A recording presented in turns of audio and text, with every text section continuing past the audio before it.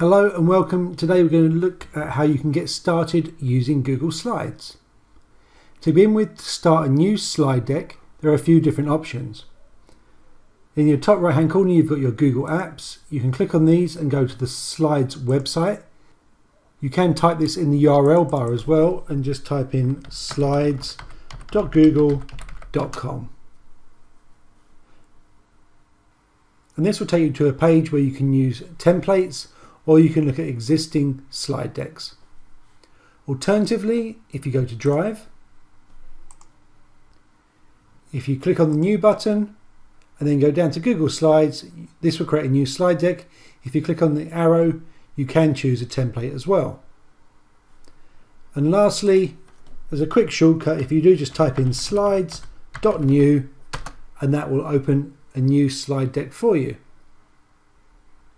So now in Slides, what I'm going to show you is some of the main features for just getting set up, and then there'll be separate videos to show you how to use the various features in Google Slides. Across the top we have some drop-down menus, and this is your shortcuts toolbar. If I click on the first drop-down menu, it will show you how you can open new slide decks, existing ones, or import slides from existing slide decks as well. If we scroll down to the bottom, there's also a page setup option that enables you to change the size of your presentation.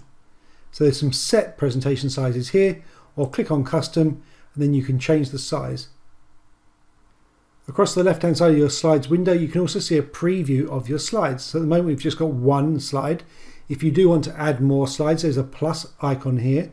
I can click plus to add more slides into this. If I want to add a slide with a specific layout, I can click on the down arrow and choose that layout. Down the bottom of this panel, you've got a couple of options as well. Currently we're in film strip view. If you want to, you can go to grid view, and this is where you can see all your slides. One of the key features in setting up your slides is also add-ons.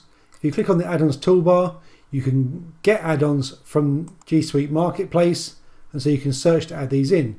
In your domain, these might be restricted, so you might need to get approval from your Google admin before inserting them. So this is just a very basic introduction to get you acquainted with Google Slides, but do look at our playlist for Google Slides to see all the different features that are available and how to use them.